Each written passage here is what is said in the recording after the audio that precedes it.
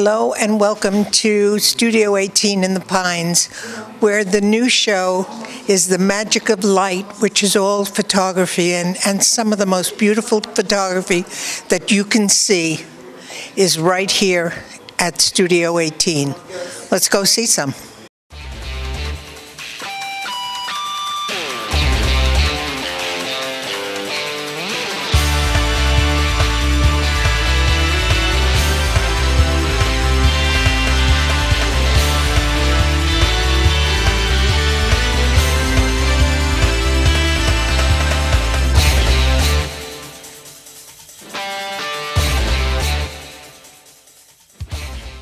Say hello to Amelia Mohammed, who put a beautiful photography show together. These are all photographers from one photography group, right? Yes, that's correct. They're from the Pines West Camera Club. And they do great work. They do. It's a pleasure to see them hanging here. Oh, yes, they're beautiful, and they're displayed beautifully, and it shows beautifully on the walls. Yeah, you must does. come out and see it. Yes. Yeah, come on out to Studio 18 in the Pines while this photography exhibit is up, because it's a delight. It really is beautiful work. Yes, it is. Please come out and check out the work. These photographs are by Jose Andahar, and they're nature at its absolute best. They're just beautiful. And I love your scenery. The scenes that you choose to shoot are just beautiful. That's what drives me. When I go into this river, I look at it, and I see that water flowing through the rocks, and it really, I get, it makes you feel about, good. Yeah. Oh, I love it. I really love. I like Florida for certain things. Like, there's no way in Florida. I mean, there's no better place for it. Sunset, sunrise. Oh, yes. Unbelievable. Oh, absolutely. Yes. You have plenty to photograph right here in Florida. Oh, yeah. We have the Everglades. That's enough to go all your life. It's beautiful. It has all the ecosystem that you can think of. I hope they don't drill for oil. Oh, my. And spoil our beautiful Everglades. Definitely. We would and for regret somebody that. like you who looks at it through a lens of a camera. We keep doing it. Hopefully, we put a little sun, a piece of sun in somebody's thoughts. Jose, thank you so much. Thank you very much. Thank you.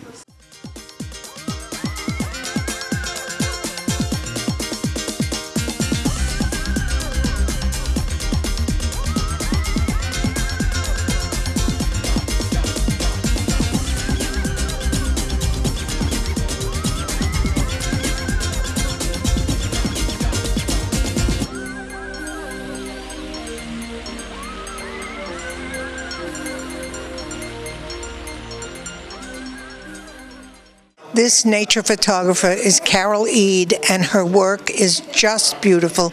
Look at this. Look at this work. Carol, when did you start your photography experience? I started seriously in 2009 when my family gave me my first digital. And you always do nature studies? That's what makes my heart sing, yes. I do other subjects, but I love nature. Yeah. Me too. I'm drawn to it. I just love it. I love being out in nature and the peace and beauty of it. So you use a digital camera? I use digital, yes. And that's easy, isn't it? Easier than... It's easier than film in the sense that you can get immediate feedback, and if you don't like something that you're doing, you can correct it right away. So. Yeah, that's great. Yeah, it's really a great learning tool. And then what do? You just have it printed? Yeah, well, I do my post-processing. On this one, I darken the background more because I like clean backgrounds. And then I had it printed, and there it is. It's beautiful. Thank you. So good luck. Thank you. Thank you very much. You're welcome.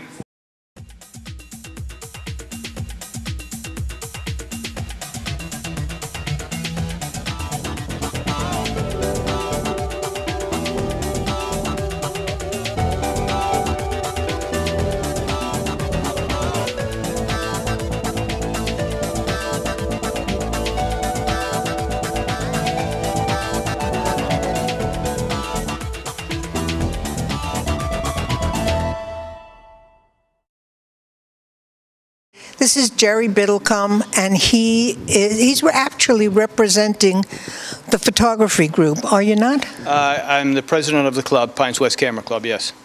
And the work behind us is his fabulous work. He's a wonderful photographer in his own right, as in addition to being president of the group. And we're happy to have him hanging here today. Tell me, what kind of camera do you use? I used to shoot film many years ago, but now digital really is the way to go. You know, all you have to do is you take a picture. You can take out 500 pictures and look in the back of the camera, and if 350, 400 pictures didn't turn out, you just hit a button and delete them. You don't have to send them to a lab, wait 36 hours, and find out that 50% of them didn't turn out. So you know immediately. So it's in many ways it has its advantages over film. You will get an argument that film still has better overall quality, tonal range, and all that. Yeah, there's something about the quality of. For me, black and white has more quality than color. Yes, well, that's a lot of that is because that's the history of photography. Is for what 150 years, black and white. Color is a relatively recent development. You get shadings in black and white Yes. that you can't get in color. Yeah. You know. And of course, there's constant arguments going back and forth. I see you do both. I love black and white. Yes. Yeah. There's to me there's room for both, color and black and white. Yeah, there is. Yeah. There is. I prefer black and white, but Sure. you know. And the funny thing is, it's kind of ironic. The history of painting, for the most part, is color. Yeah. And yet, one of the most famous paintings of that we have today, or the 20th century, was kind of a monochrome by Picasso, the Guernica.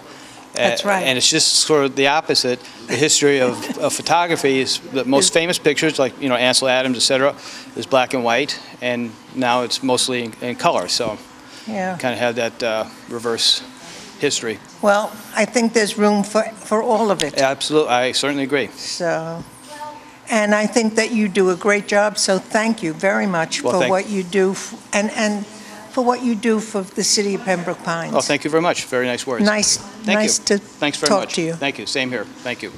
So come to Studio 18 in the Pines and see this beautiful art exhibit of the best in photography that's happening today. It's really lovely and worth your time. For OCTV, I'm Elaine Kugelman, and thank you for joining me today on this tour.